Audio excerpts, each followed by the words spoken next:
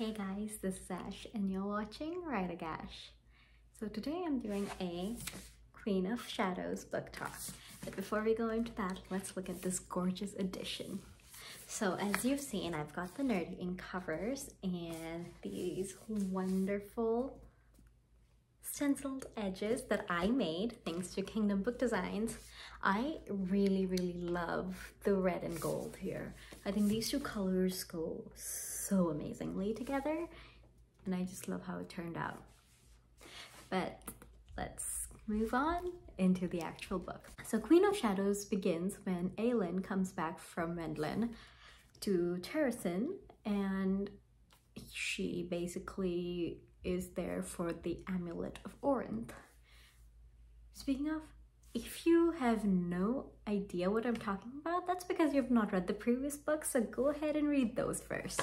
Anyway, but she's there for the Amulet of Orinth. So in this book, again, we have multiple storylines happening. We've got Aelin's storyline, which is intertwined with Rowan and Adian's, and we also get to see Lysandra. We also have well, kind of Dorian's storyline, and finally we have Manon's storyline. So for Dorian, we start off where we left off, with him basically being now possessed by Vlag with the collar around him, and yeah, the rest is spoilers for Queen of Shadows, so we'll wait for that. And Manon, she's now in Morath, as she was sent there in Heir of Fire, and she is now serving the Duke Parrington. Anyway, so now we begin with the spoilers. So if you have not read Queen of Shadows, please come back when you have. Okay, let's start with Dorian. Our sweet, innocent Dorian has been taken over by a Vlag prince, and you see like certain scenes from his perspective, him trying to fight the influence of the Vlag, and he's really struggling. Like, he's lost himself and it's just so sad. And God, and like we see bits of him like creeping in, like the scene with Manon where he, like, you could see him kind of just sneaking through the Vlag, and then Manon notices he's there when she's flying in Rifthold, and he reacts, and she leaves a message for Aelin letting her know the prince is still there. And God, the scene at the end where he finally breaks out of it because Kale meets him, like, his and Kale's friendship is truly amazing. They are really good friends, and I think I had like absolutely forgotten all of Kale's redeeming qualities over the years, and Kale isn't a bad character is what I'm coming out of this thinking. Speaking of Kale, he has, like, since he ran out of the palace in Heir of Fire, he has been working with the rebels, and he's been trying to get Dorian out. Like, his unwavering loyalty to Dorian is commendable. So he is working on getting Dorian out, and then Aelin tells him that Dorian's gone, and you can like see how much that hurt him. Oh, and like he's, yes, dealing with Aelin coming back with, like, you know, having moved on from him.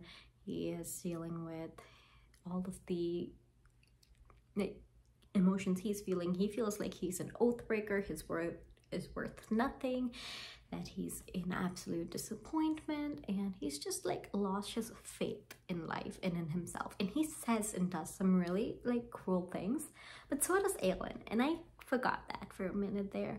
I think it's really important to remember his reactions are reactionary, and he apologizes for them. Like, he owns up to him being wrong, and I think he just took everything he was feeling about himself out on Aelin at one point.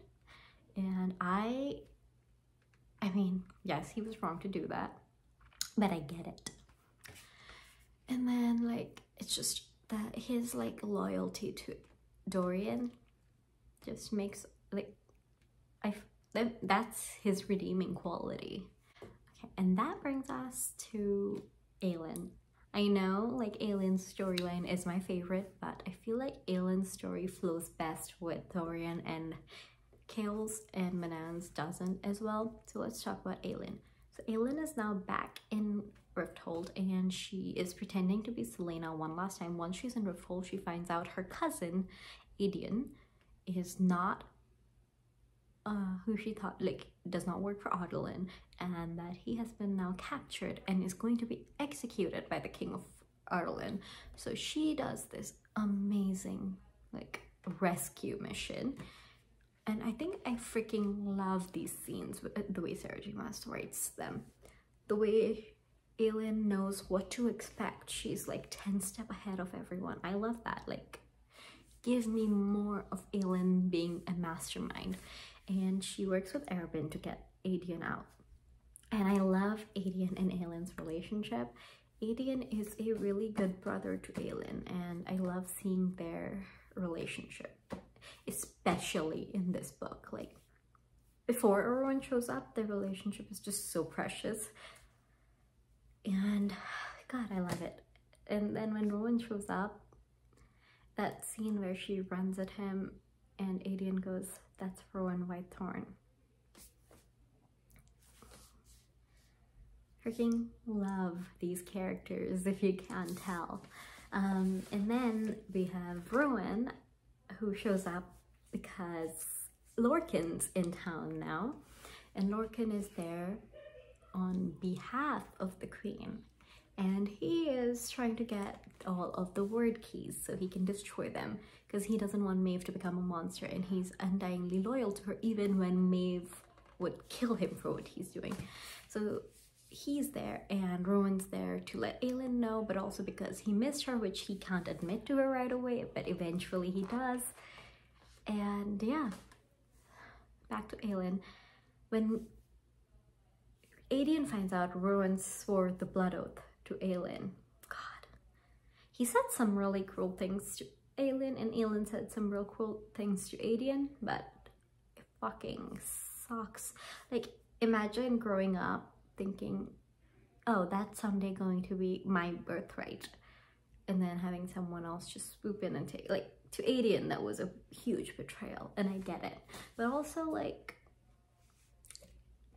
it's Aelin's choice to make, and like, all of those perspectives are valid. And I also really like Aedion and Rowan's relationship growing and then becoming brothers. Like, at the end, Rowan even calls Aedion brother of my court. Speaking of that scene, Lorcan comes back to save them, or help them, when he discovers Aedion is Gabriel's son. Gabriel is one of Rowan and Lorcan's friends. And oh my God, how is everyone related in Throne of Glass somehow? Like, in Sarah J. Maas's universe, there's like these connections that are just like too connected. Anyway, so Rowan is also like a little gossip hound. He basically spills to Aedion that Gabriel's his father. He spills to Aedion and Aelin that Lysandra is a shifter. He's like Surreal of this world. If you don't know who Surreal is, read ACOTAR, you'll figure out what I'm talking about. He's known for spilling secrets. And that brings us to Lysandra, who I absolutely fell in love with. So Lysandra we first meet in Assassin's Blade, which if you haven't read, you should before this book, because it makes a lot more sense once you've read Assassin's Blade. So Lysandra is a courtesan who Aelin hated as a teenager, but she finally gets to know Lysandra and like comes to view her as a valued friend. And Lysandra has basically given up her freedom to protect a little girl from entering the life she had to enter. And it's just, Lysandra's past is just so heartbreaking and sad, and Aelin comes to realize that, and their relationship grows. And when Lysandra ended Arobynn's life, it was one of those moments where I wanted to cheer. Speaking of Arobynn, another one of Aelin's master plans, she's just like, oh, you need a plan? Here's a plan, here's a plan, here's a plan. She's like Oprah of plans. So in order to get money for her kingdom and, well, to make Arobynn pay, she orchestrates this whole thing So over time, she switches all of like his will and stuff to her name and gets money for Terrasen that way, which like the way he treated her, he deserved, like she totally deserved all that money. Like she was gonna be his heir, so like it should have gone to her anyway. So she gives Arabin the thing she promised him in exchange for saving Adian's life. She gives him the Black Prince, and how Arabin repays her is to put a flag ring on her finger so he could control her. And the bitch gets outmaneuvered because our queen knows what she is doing. She expects this. So she has the Vlag's finger cut off, the one that actually had the ring, and puts a fake ring on the finger and blah, blah, blah. But she manages to convince him that he has controlled her. And then Lysandra kills him that night. And the next day she shows up and basically tells all the assassins that you're out. You want this key back? You're gonna buy it off of me, bitches.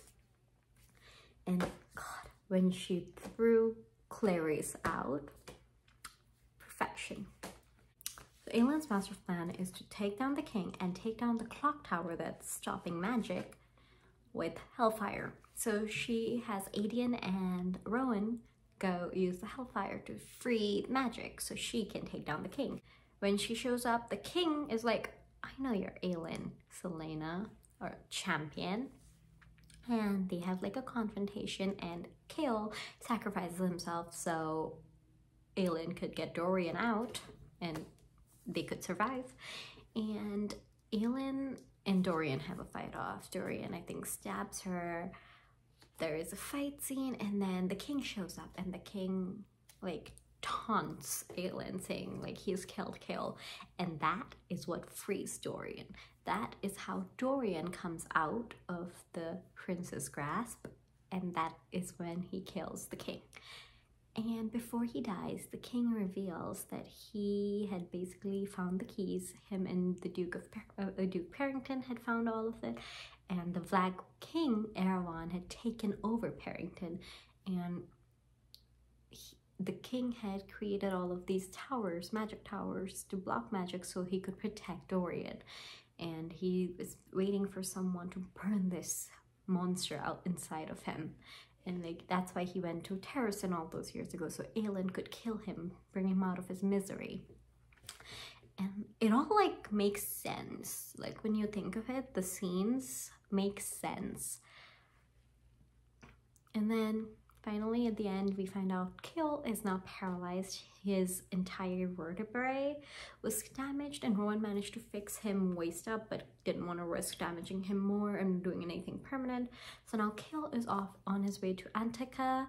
I'm pretty sure he's on his way to the Torre Chesme where the healers are, and so he can get healed and come back and assist Dorian. And he and Nesrin, who I did not talk about, Nesrin is Chaol's ex-lover and also his current second while he's in like working with the rebels, and they kind of rekindle their thing. It doesn't feel organic, so I'm not sure how I feel, but they kind of have a thing, but nothing actually happens except for like Nesrin, like they deeply care for each other is clear. So Nesrin is going with Chaol to the southern continent so Chaol can heal. Now, the final line of the story is Manan. And Manan's in Morath. In Morath, she is with the 13 and a couple of other witch covens. And the Duke has asked for a Blackbeak coven so he can impregnate them with Vlag. And oh my god, Manan initially is like no, and then the, what's it called? The matron commands Manan to do it, and a yellow like coven volunteers. They're like, I want the glory. So they volunteer. In Morath, Manan also meets Elide. Elide is from Terrasen. She is Marion, the person we have previously learned of that saved Aelin's life, Marion's daughter, and the rightful lady of Peranth. And her uncle has basically stolen her birthright and basically betrayed Terrasen.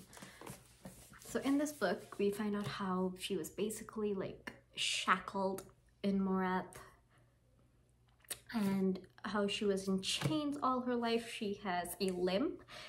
She has severe damage to her like leg, and something like she would never even learn how to read because of her uncle, if you can call him that. Also, that makes me notice how almost all of Sarah J. Maas's books have like some traits that are common between characters. Might not be the same kind of characters, like Elide Country. Neither can Farah in the first ACOTAR book. So like, it's like Sarah J. Maas has like very similar traits in different characters. Elide also reminds me of Elaine from ACOTAR, which is why I can't jump on the Elaine hate wagon, because I freaking love Elide. Elide was kind of a lackluster character in the beginning, and yes, she has a huge story arc here as well.